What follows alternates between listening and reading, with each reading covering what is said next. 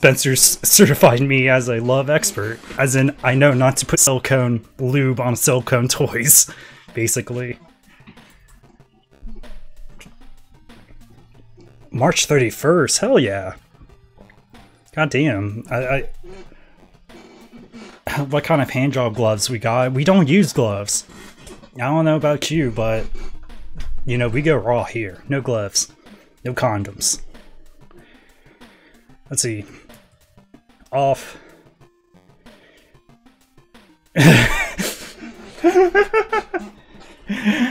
I would make a joke, say imagine using lube, but for the love of God, use lube. Yeah, one time a dude came into my store, I think I've told this before, but he was asking me what type of lube he should use, and I just told him, I think I just recommended like some silicone lube, and he's like, well, cool, my wife was getting sick of the olive oil. Once I didn't use enough in pain.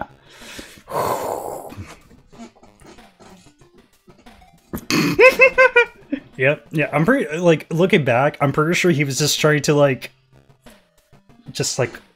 get me to rile up or something. Just use main.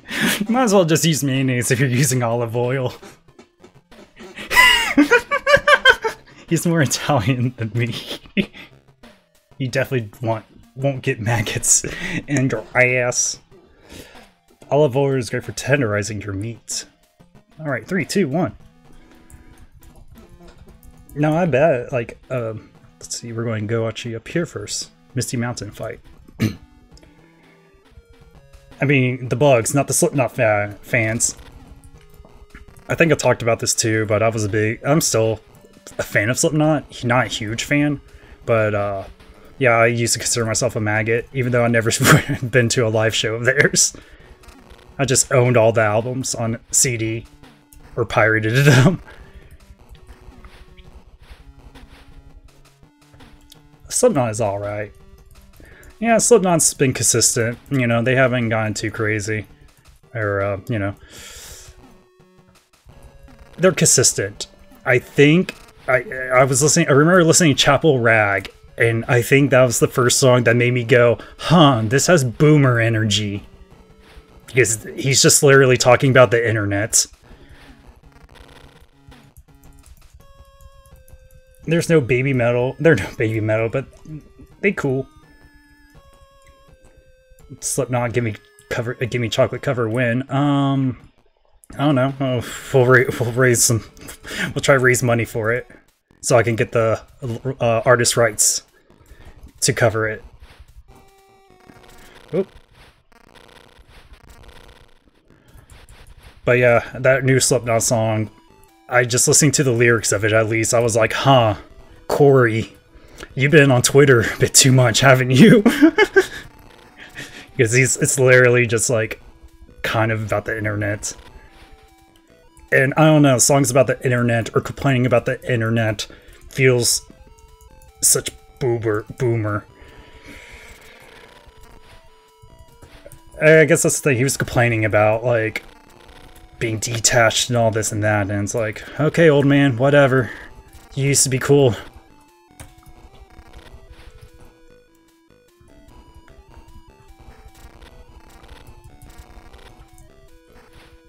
Oh god, this guy's kicking my ass. Oh my god, I won. My girlfriend always smokes after sex, so we started using lubricant. Damn. Okay, Squanch, you win. You win. That one was good. Really? Those are... Wait, I guess I can see it. Disturbed. I mean, their 10,000 Fists album cover, I guess, is like, you know, supposed to be for their fans or whatever.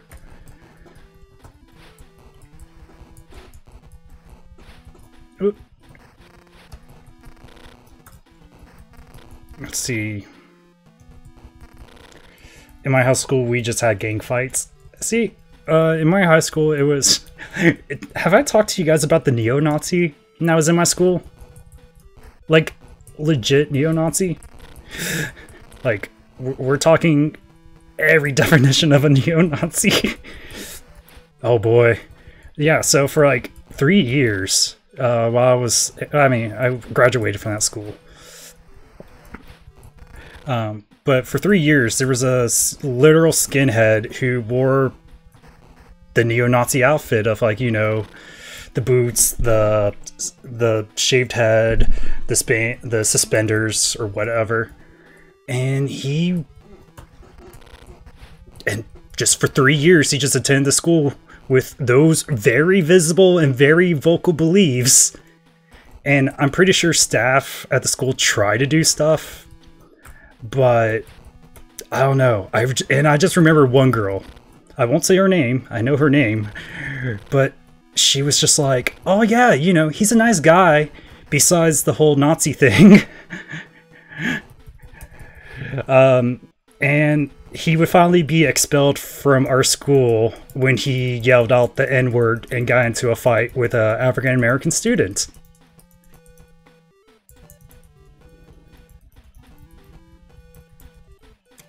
Oh, I'm surprised he didn't kill anybody. Well, fun fact, the last year he was there, on 420, there was a rumor going around 420, there was a rumor going around that he was going to shoot up the school.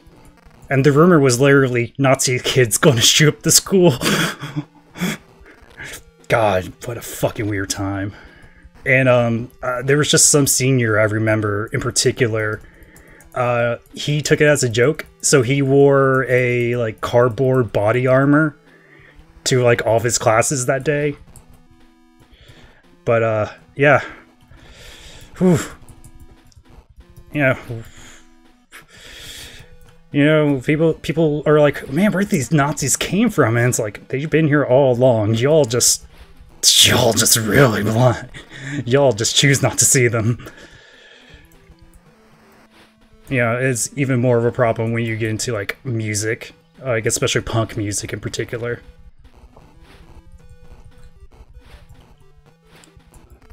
Oh, did any of the schools do senior skip day? Yeah. Ours did. Yeah, but it was usually like, I forgot, but it was definitely like planned out and talked about beforehand.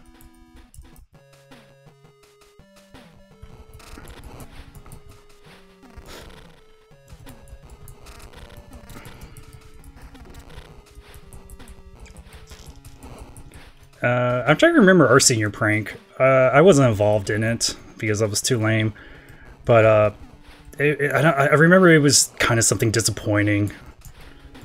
It wasn't too anything crazy. My school didn't allow seniors to do fucking anything. Holy shit. Like, my school literally had a protest against our lunch hours one year. Because so many bomb threats kept getting called to our school and time needed to be made up, so they just cut all of our lunches short. Don't dodge the poop bandit question. Poop bandit? What are you talking about? Wait, now do you guys have a poop bandit in school? No. We didn't, we had people just calling bomb threats. That's what we had. We had just people, like, there was a good solid week, I remember, just nothing but bomb threats were being called in.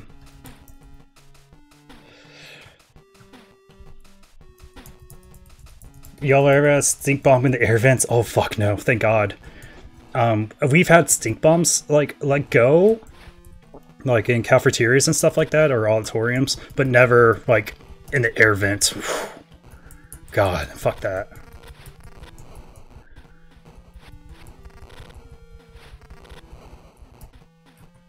Oh god, I forgot about.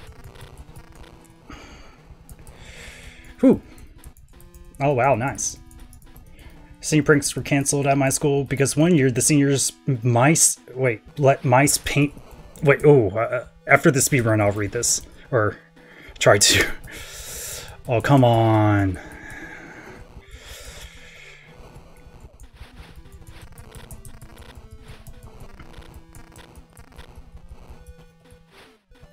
Yeah, after the speedrun, I'll catch up on some of this stuff. Oh, fuck.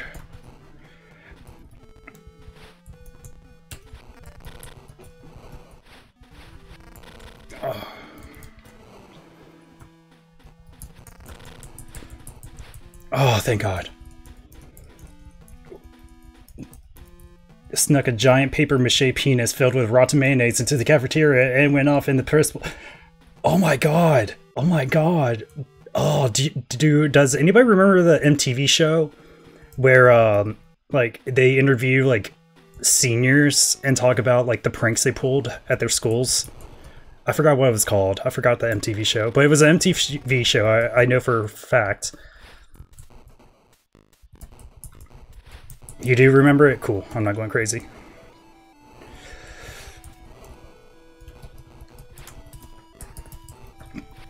I forgot what it was. I know it wasn't True Life. True Life, I was a senior prankster. But, God, there was a show where you would just,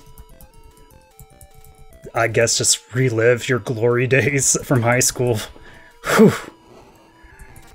Good thing my glory days weren't in high school.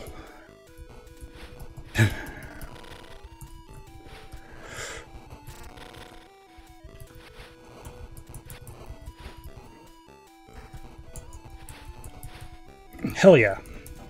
The only response my class could come up with was at graduation is we shook his hand, we would slip a handful of penises into 2 hands. There was a mountain of penis at the end, or penises at the end. King Dragoon, welcome! Hope you're having a wonderful Thursday. Oh, we're just here speedrunning bad games because this is just what I like doing now. Oh my God.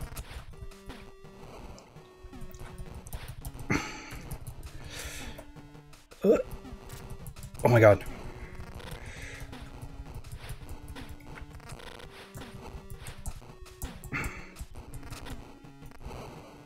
Oh God.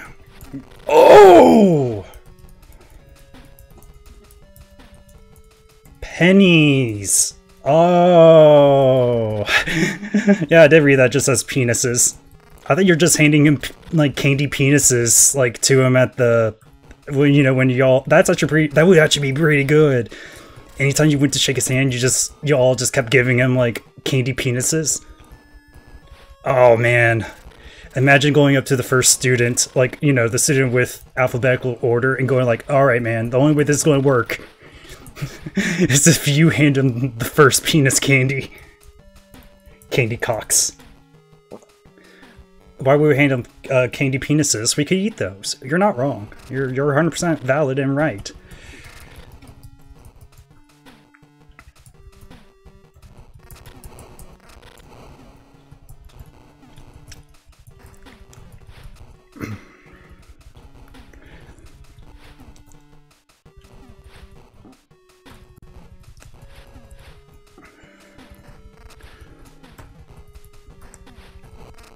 Oh!